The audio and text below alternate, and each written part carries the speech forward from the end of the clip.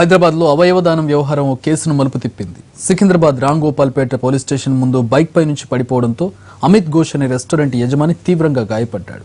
దీంతో వెంటనే అతన్ని దగ్గరలోని ప్రైవేట్ ఆసుపత్రికి తరలించారు. అయితే బ్రెయిన్ డెడ్ అవడంతో అమిత్ ను బతికించలేమని చెప్పారు వైద్యులు. అతని అవయవాలను దానం ఇవ్వాలని నిర్ణయించుకున్న కుటుంబ సభ్యులు జీవనధారకు సమాచారం అందించారు.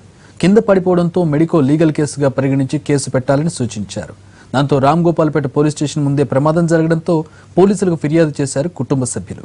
అయితే అక్కడే కేసు మలుపు తిరిగింది.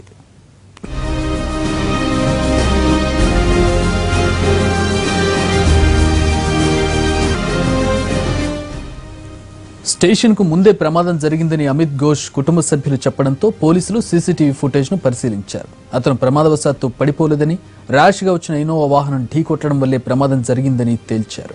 దీంతో పోలీసులు ర్యాష్ డ్రైవింగ్ కేసు పెట్టారు. అయితే విజువల్స్ లో వాహనం నెంబర్ ప్లేట్ స్పష్టంగా కనిపించడం లేదు. దీంతో ఇతర ప్రాంతాల్లోని సీసీటీవీ ఫుటేజ్ ను కూడా పరిశీలిస్తున్నారు.